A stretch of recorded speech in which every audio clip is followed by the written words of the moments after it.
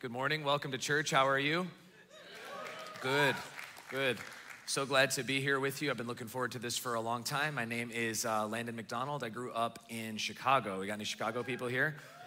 Yeah. Kind of ashamed of it at this point, or? I moved here and my nephew called me and he was like, "Are you still gonna be a Bears fan?" And I was like, "I just don't hate myself enough to do that." And yeah. So glad that you guys are here. Do you have your Bible? Go ahead and grab your Bible, and we're going to be looking at Psalm chapter 81 today.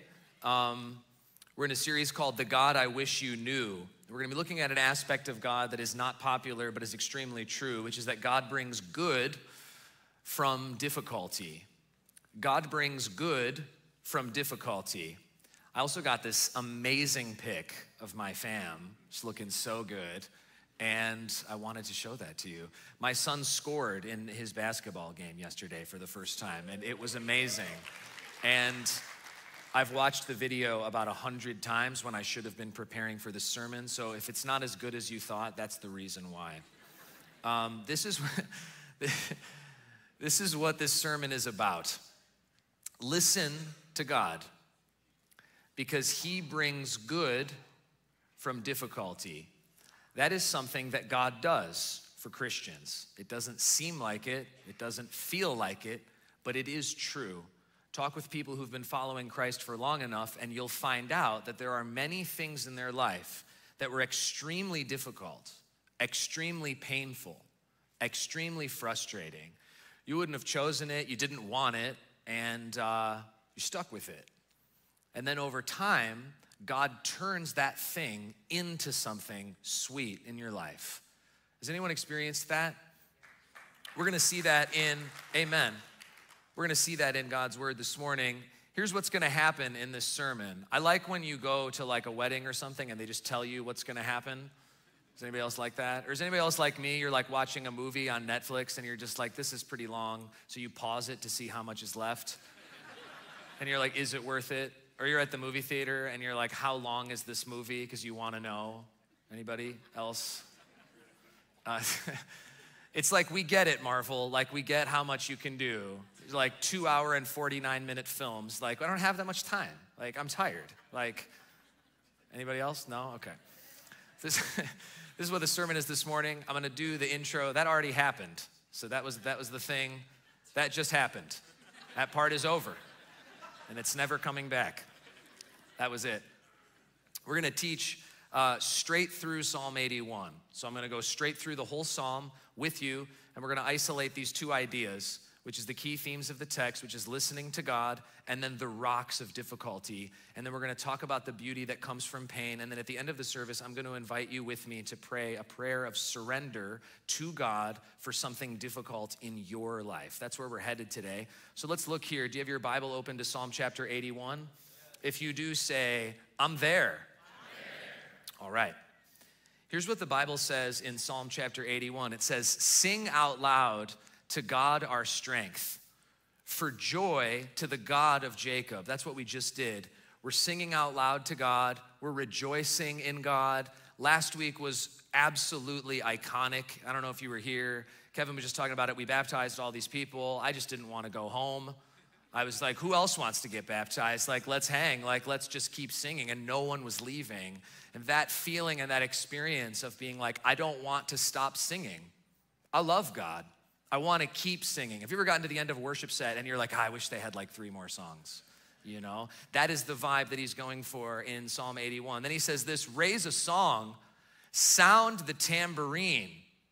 Anybody grow up Pentecostal or somebody just brings a tambourine to church? This is an unsupervised tambourine in the audience. And I don't know if you grew up in a church like that, but it's never the person that has good rhythm that is the self-appointed tambourine player. They're just kind of showing up with it. That's a very loud instrument that can overpower many people's worship in the section that they're in. The sweet lyre with the harp. The lyre is kind of more like a guitar type instrument, and the harp obviously is the instrument that we know that David played. Blow the trumpet at the new moon. It actually isn't trumpet in Hebrew. It's actually an instrument called a shofar, which is like a ram's horn. I don't know if you've ever seen one of these, but if you ever go to Israel, make sure you go and hang with a Jewish guy who has a shofar. They're very hard to blow, but it's a very cool instrument. It's a sounding for bringing people's attention to something. That's the idea. Bringing people's attention to the worship of God. Blow the trumpet at the new moon and at the full moon on our feast day. They're talking about something from Leviticus, probably the Feast of Tabernacles. Now, I just must know, do we have any Bible geeks that attend this church, or is it just me? Because I love this stuff. Like when I see that, I'm just like, let's do the rest of the sermon on this bit, right? That's the worst response I have ever gotten from a question in my 15 years of ministry. I just asked if there's any Bible geeks and no one said anything. That is so discouraging to me. See, you got one person. Sad. Shaking my head up here.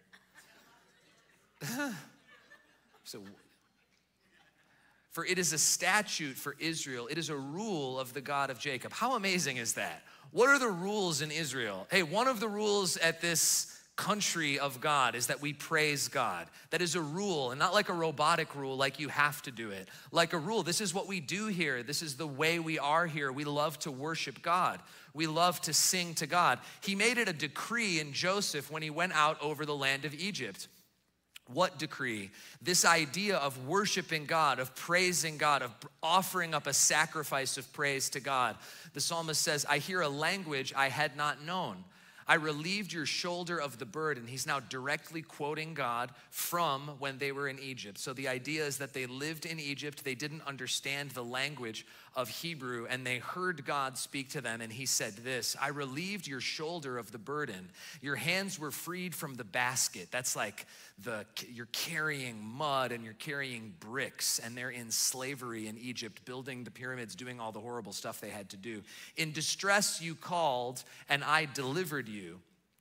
I answered you in the secret place of thunder. God is giving us an insight here into who he is. He's saying, you know how you don't understand thunder? That's where I live. I live in the clouds, and I heard you. Because when we're in pain and we call to God, God hears us. If you had a rough week this week and you were praying to God, God heard you pray to him. In your distress, when you called to God, God is not absent. He's not screening your prayers. He's not listening. He hears you. He cares. He's listening to you in your pain. He sees your tears. He cares about what's on your heart. And in the difficulty of life, God hears you. He answers you, just like it says, I tested you at the waters of Meribah. That's a reference to an Old Testament story where the people of Israel were complaining for no reason, which is like 80% of the Old Testament. And they were complaining, and then God brought them water out of this rock. So they were thirsty, and they were like, we don't want this trash salt water. Like, it's just gonna make us more thirsty. Like, give us some of that real deal, like smart water, like cloud water. This is what we want. And then God sent Moses to bring it to them. The point of it, of what he's saying is this: listen to God. He brings good from difficulty. He's like, you saw it. You saw it at Meribah. You saw it there. You saw what I do. You don't have water, I bring you water. I'm a good God. I listen to you. So listen to me. Like, God is like, just listen to what I'm saying. Listen to what I'm telling you. Hear, O my people, while I admonish you. O Israel, if you would but listen to me. Every parent of a child between the ages of 2 and 5 is like, I have said these very words. If you would but listen to me, then there would be no strange God among you. You shouldn't bow down to a foreign God. I am the Lord your God who brought you up out of Egypt. Open your mouth wide and I will fill it. Notice that kind of stands out in the text, doesn't it? It's a pretty interesting turn of phrase, a pretty interesting thing for him to say. Open your mouth wide and I will fill it.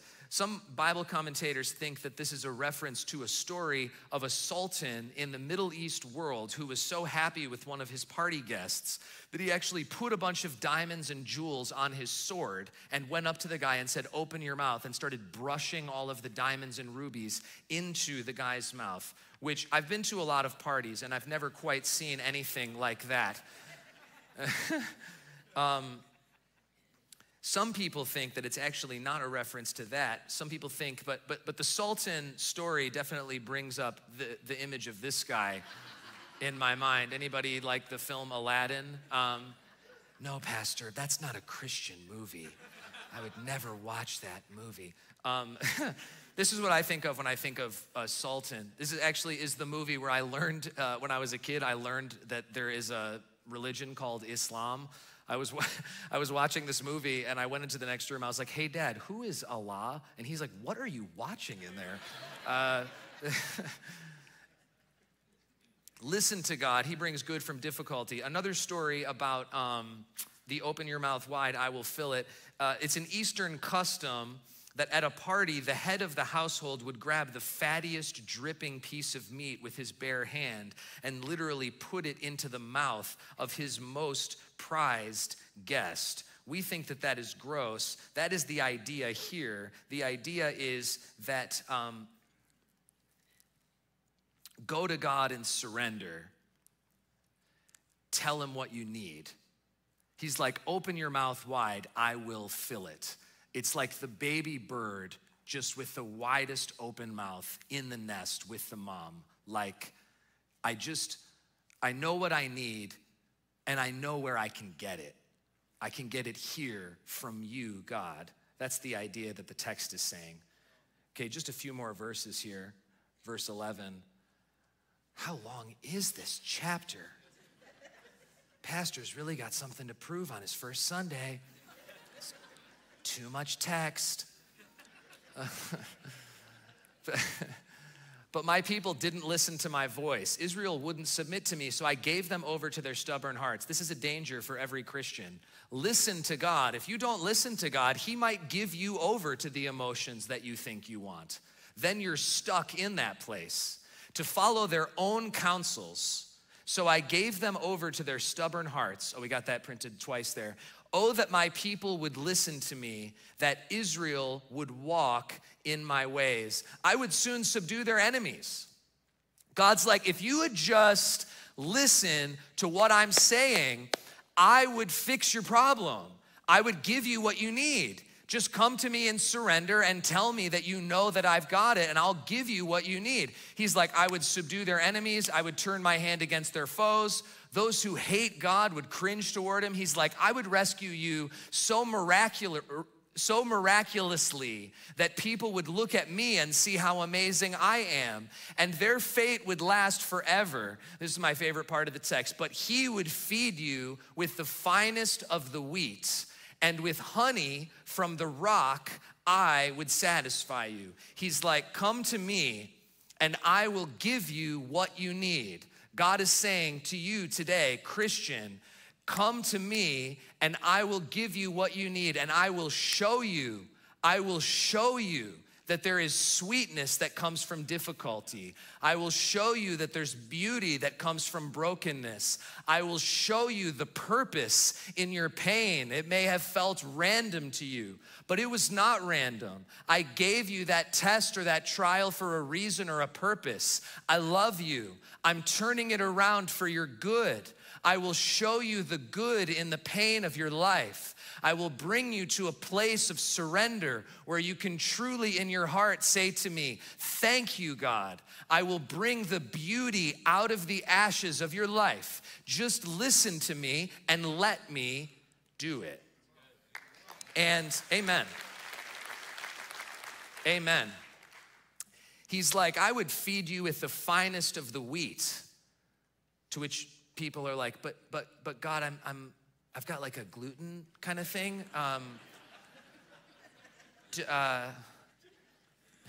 Jesus is like, I'm the bread of life. And someone's like, that's great. Do you come in sourdough?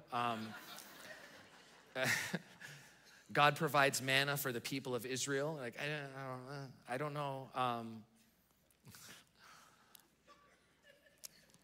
Got more jokes coming into my mind, but it just feels like that was enough.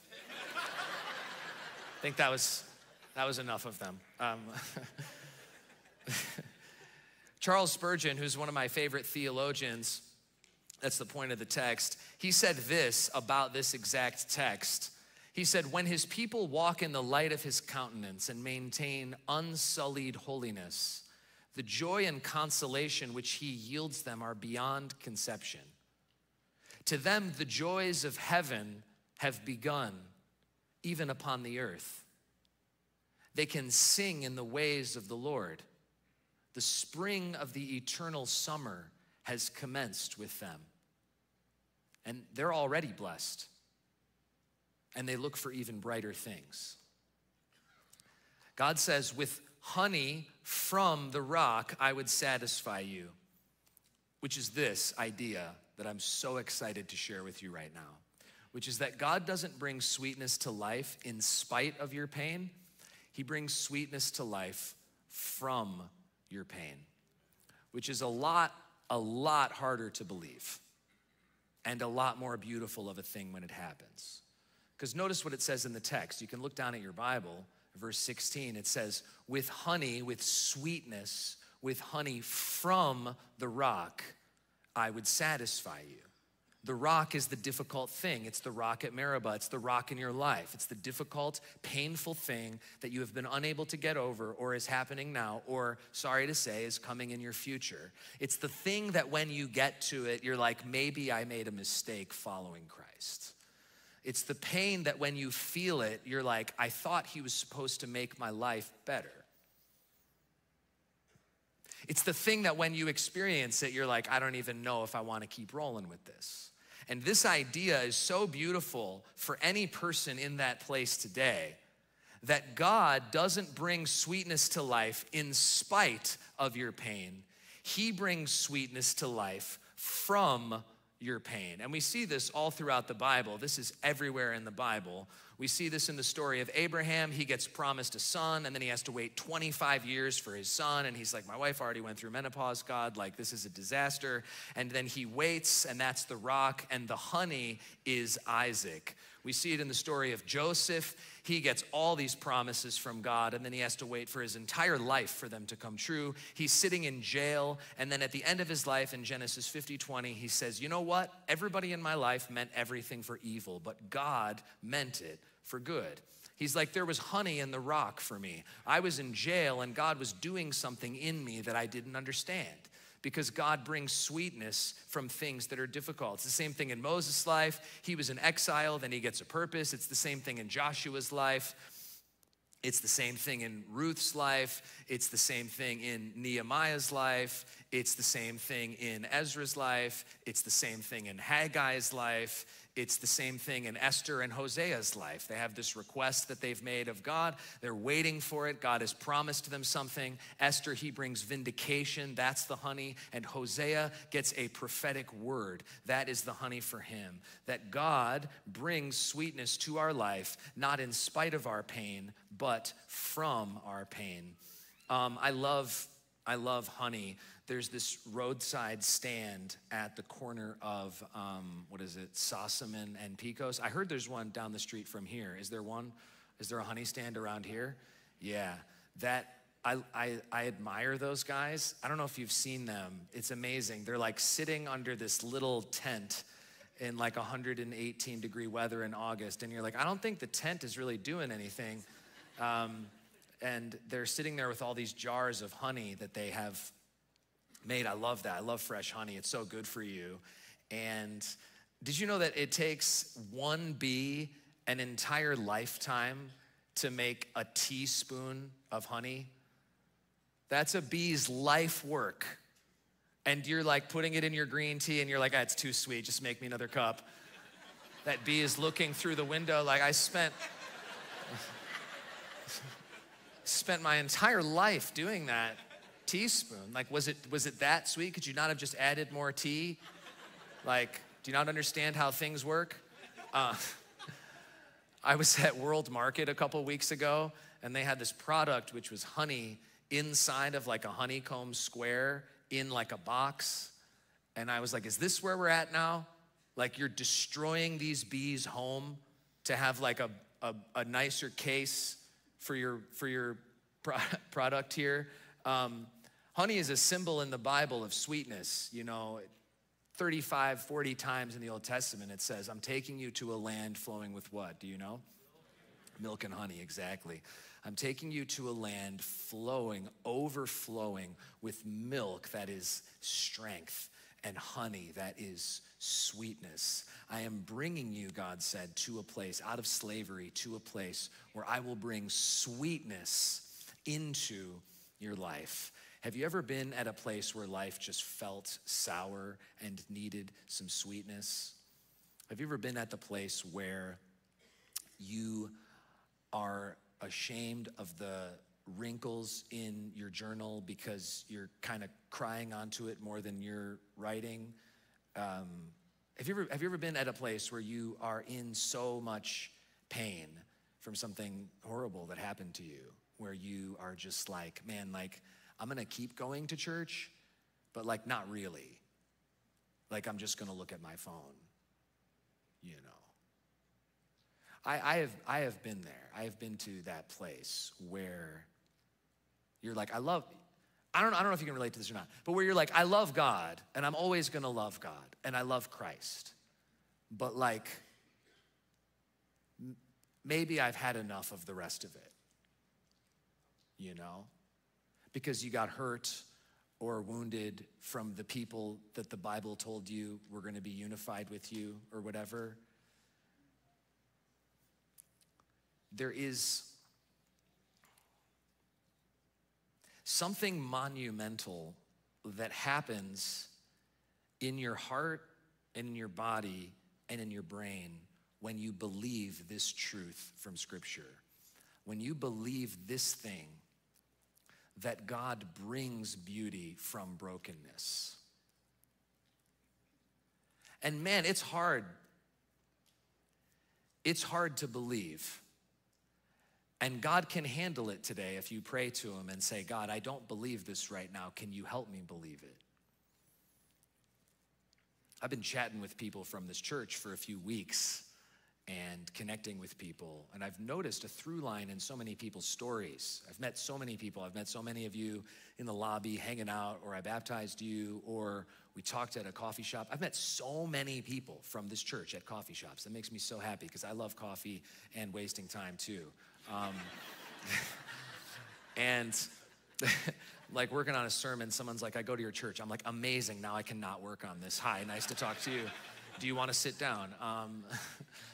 And the through line in so many stories, hanging with Kevin, hanging with the board, and learning the history of this church is there's like a lot of pain and hurt. And that's a rock. And what would happen if everyone here believed what the Bible says, which is that God doesn't want to bring sweetness to Mission Church at the corner of Elliott and Power in spite of the difficult things that we've been through, but that God wants to bring sweetness to this room and to this place and to these hearts from that place. From that place. So I've been studying for a while. I've been studying these ideas, and there was another one. I forgot. Israel and Jesus. Sorry. Sorry, Lord. So I've been studying for a while, why does God allow this? And I've come up with the answer. The answer is that I don't know. Too many jokes in this sermon. Stop laughing. People are gonna think I'm just messing around. I don't know why God allows pain in our life, but he does, and that's enough. Faith says that's enough. And man, I can't make that make sense for a person who doesn't know God. Because it doesn't. It doesn't make sense. Everyone else in the world, when they go through hard things, self-medicates, makes a massive change in their life, abandons their responsibilities, or does whatever people in the world do. And, I would probably do that too if I didn't know Christ. I can't make this make sense to someone in the world because it doesn't make sense. It only makes sense to people who know Christ. And that's enough. Faith says believing in what God says is enough. This is a guy named Arthur Graves, and he was born maybe, 100 years ago. Oh, here, I've got it written down. He was born in 1856 in Massachusetts. So he was born 170 years ago. And he was raised by Christian parents. His mother died, his father died when he was 9 years old. So he lived with his single mom until she died when he turned 12. She died of tuberculosis. And so it's the 1850s, 1860s, and he is an orphan, and he gets sent to live on a farm with a family who will basically let him live there in exchange for work. So he's working like a full adult male workload at the age of 12 with strangers with no parents. And they were so rough and abusive on him that he developed epilepsy, and he had epileptic seizures when he was a teenager. And he just pushed through and went all the way through and got to college and decided to go to Bible college because his parents, who passed away, were Christians.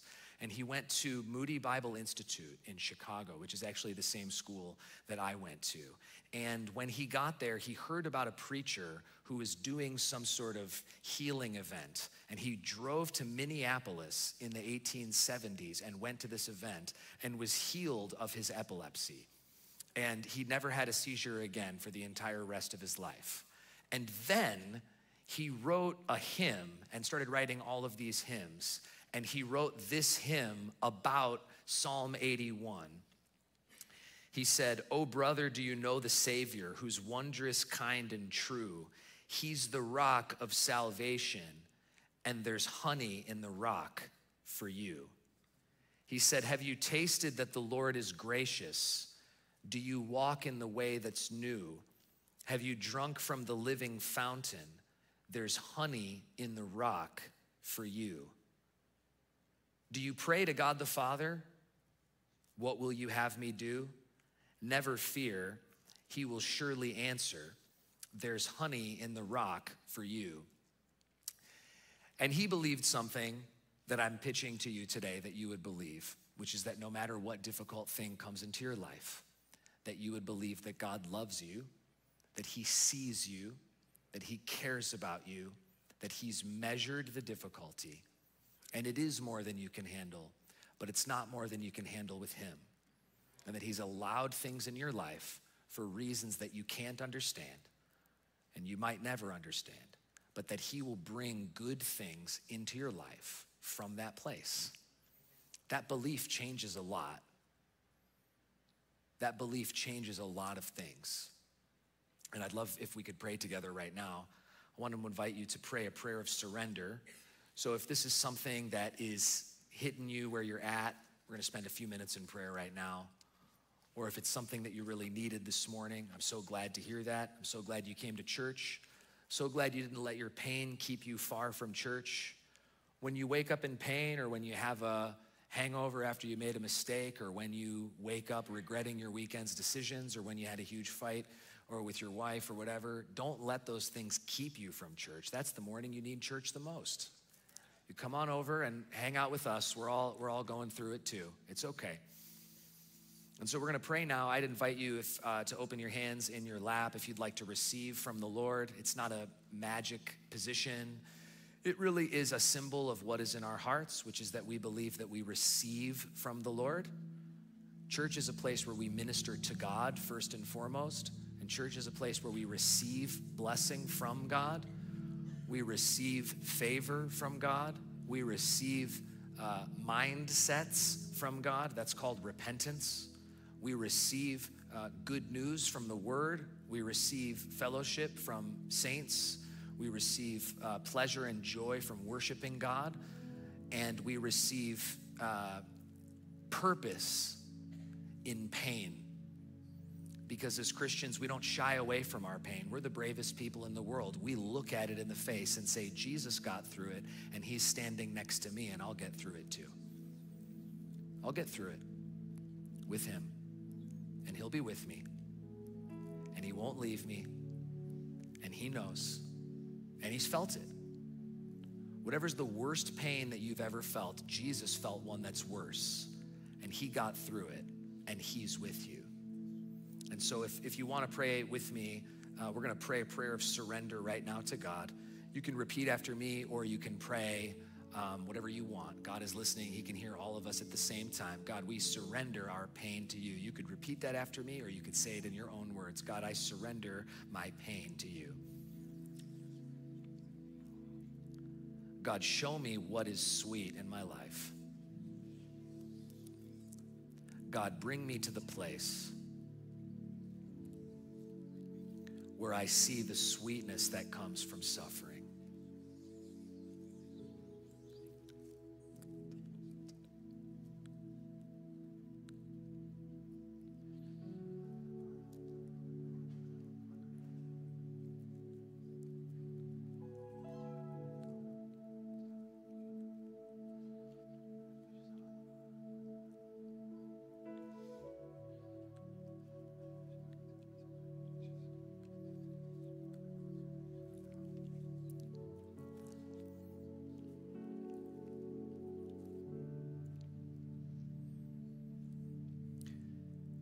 Yes, Lord, we live in a posture of surrender towards you because you are good, because we believe that you have a purpose and a plan, because we care about you, God, because we believe what you say in the word, because we believe that if we would just listen to you, that you would bring good from difficulty.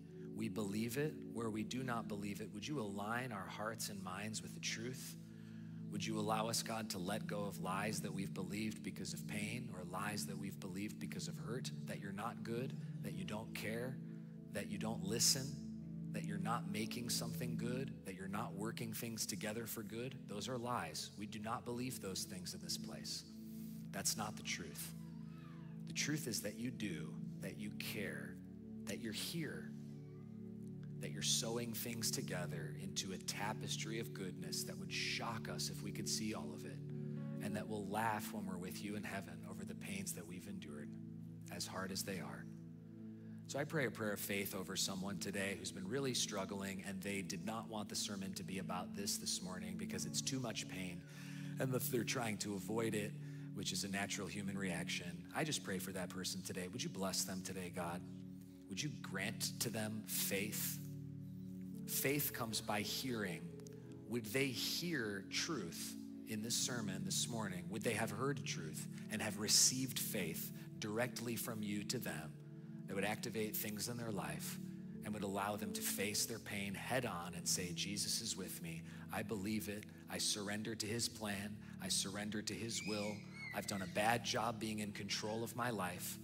God, you are in control of my life. Would you help that person today, God? Would you bless them today? Would you put joy in their heart that they cannot generate from their mind, brain, or body? Would you give them that spiritual joy? Jesus, would you bring abundant life to their life? God, would you show us where the sweetness comes from the rock? God, those of us who are living in the middle of the rock right now, like life is hard right now, would you give us faith to believe what you say, that you are bringing things together for the good of those who love you and are called according to your purpose, that we would be able to say by faith what Joseph said, which is, they may have meant it for evil, but God meant it.